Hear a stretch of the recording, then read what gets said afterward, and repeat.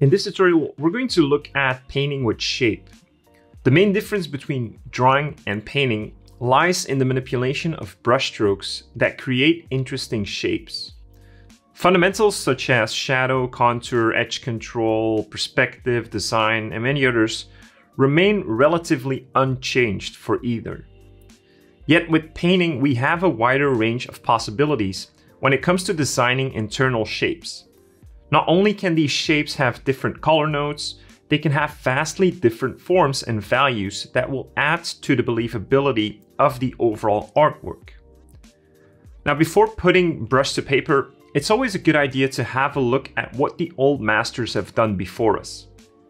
One of the best examples on this subject is J.C. Leyendecker. He's the prime example of excellent shape design when painting to convey form, lighting, and pleasing aesthetics. As you can see in these examples, the shapes are very visible. They are all pretty recognizable and above, very well designed. Now, your shapes don't have to be as defined as Leyendecker. Many masters chose a subtler approach, but at all times the shapes dominated their choice of composition, lighting, and internal design. However, what does it mean when we say well designed? In all honesty, it's a tricky thing to put into a box and define. However, there are some principles that we can follow, as we have been doing in the drawing program, that will help us better understand good design. Firstly, well-designed usually means well-defined. When all our shapes are ambiguous and confusing, everything else becomes ambiguous and confusing by extent, thus losing the overall balance of the picture. Over-defining your shapes in the beginning will drastically help you with your painting application. The second aspect would be visual clarity. As I often say, the difference between art and realism is visual clarity. This pretty much sums up how we want to convey an image to our viewer, through clarity. This doesn't only apply to our composition, perspective, values, and color. Also, well-designed shapes will help us achieve clarity in our paintings. Usually this means our shapes follow the rules of design, not overly confusing, with a nice balance of big, medium, and small proportions. Another often overlooked form of clarity is that of shadow versus light.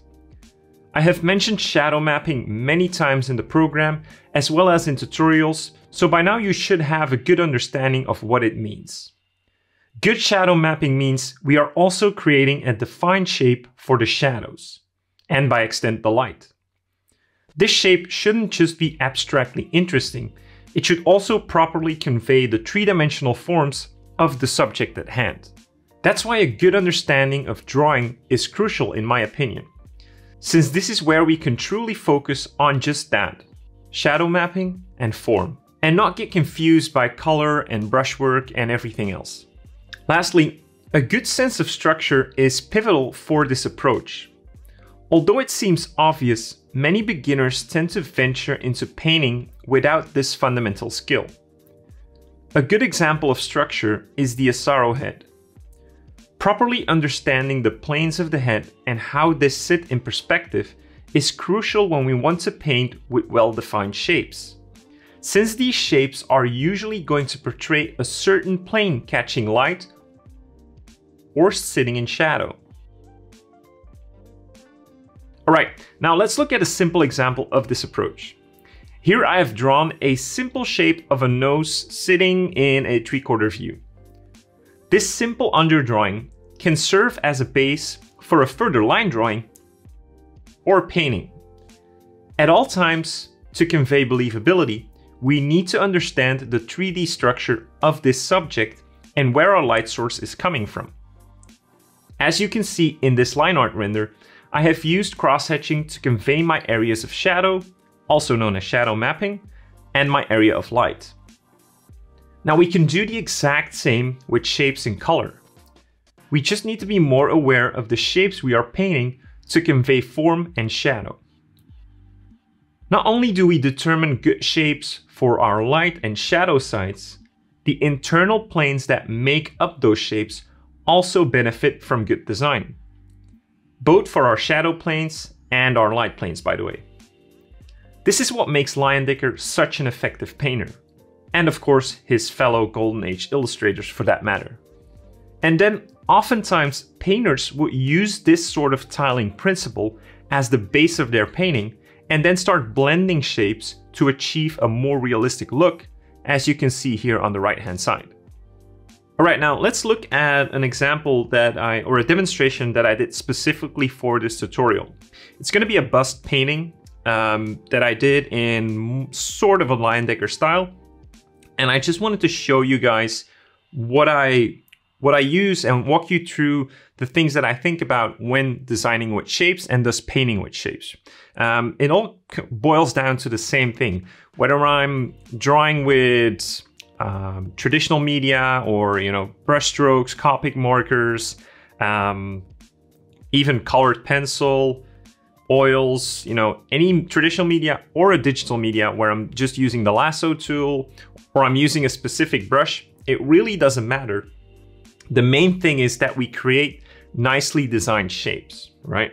So going over this time lapse is that I just start with like a very casual, super loose sketch, as I would always do. But instead of, refining it more and more with cleaner lines or, even getting rid of this layer and doing a proper line on top of that, I actually stopped the drawing process here, as most painters would.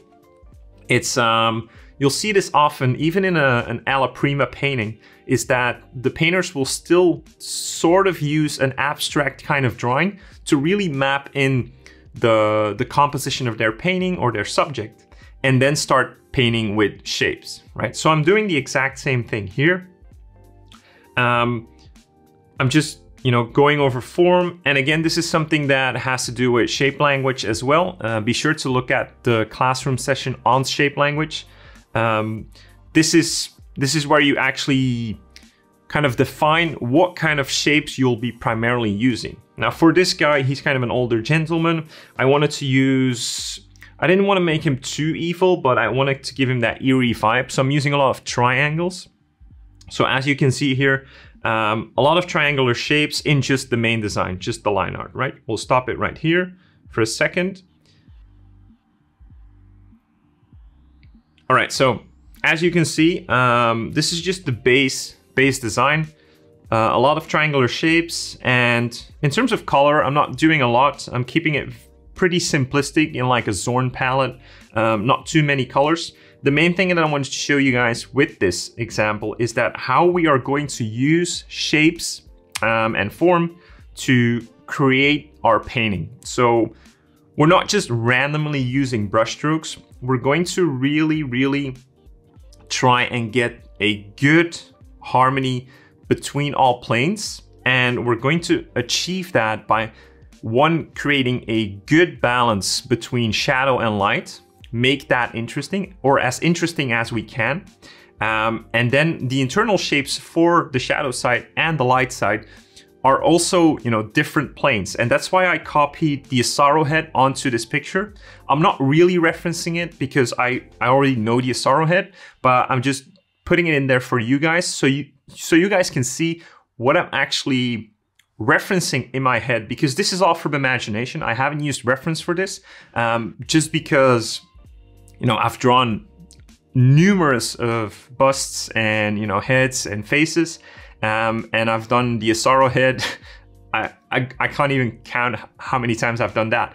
But so I know the basic planes of the Asaro head, and just using this principle, this very simple principle, I can achieve something that looks not realistic, but it does look believable, right? And that's what good painting is all about. As I've said, oftentimes we paint part of what we see, part of what we know, and a lot of what we like to see.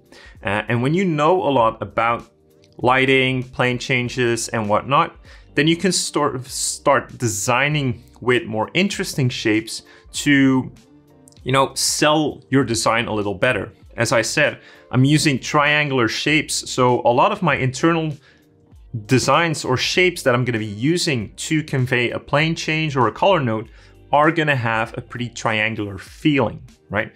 If I were to just copy the planes of the Asaro hat as you see them, I would just end up with an Asaro head, right? And that's not the idea. The idea is that we're still designers, so we want to design something that is coherent to the overall shape and silhouette that we've established, okay? So again, going further, I'm now blocking in the shadow side, which is basically shadow mapping as we've seen, right? And as you can see, similar to, I'm using the same light source as the Asaro head that you see above. So I'm trying to use as many interesting shapes as I can to create the shadow map, right? And as you can see, as I've just indicated in red, let's stop it here for a second. So I've indicated this in red, and this is a pretty important thing. If I were to, so I'm gonna do that right now. I'm gonna do that in the video at least. As you can see, if I get rid of everything, the colors, the line work, and just keep that shadow map that I've established, it should already read as a somewhat three-dimensional form and readable in the sense of the design that we've created. It should already read as that character. Not in its full detail, but you should get a good sense of what the character might look like just by the hands of my shadow map. If you can do this successfully, then you're really on your way to a good painting because... All right, thank you all for watching. If you've enjoyed this clip, make sure you head over to artwod.com where we have a lot more of this content, along with classrooms to accompany each of these assignment cycles, tutorials, a complete beginner's course for you to enjoy and get you up and running with the program. We have an amazing community on Discord where I'm very active. We do online doodle sessions. We do live classrooms that are recorded. We have some great support teachers. So if you want to get access to all of that, make sure you visit artwod.com and I will see you there.